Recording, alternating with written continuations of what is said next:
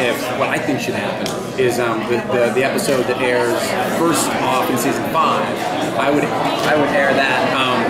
I would air that at the end of this season, because instead of resolving the cliffhanger this year, they spin it again.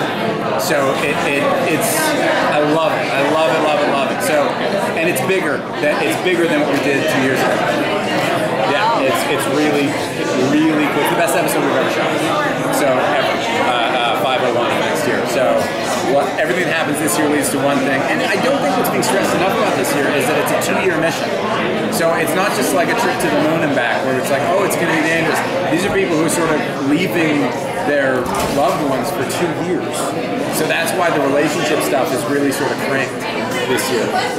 And my favorite stuff on that is probably Joe and Tempe, Henry and Grace. It's so sweet. It's so great. You just don't see that on very many shows, you know, because it's always the leads doing the like, I'm bored. But like, it's so great. I think they did an amazing job of it. Are we going to see you direct any more segments? Hopefully. I'd love that. I want to do... I was pitching one called The Mexorcist, so I think that's going to be awesome. Quality.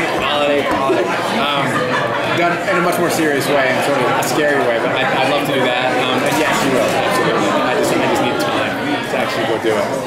So, exactly. I'll make the time. I'll make the time. I'm so sorry. I'm tired. I blew it. Thank you. Thank you so much. Very much. Appreciate it. Appreciate it, guys. Oh, thanks, guys. I wish I had more time. I'll talk all day. I'm so sorry.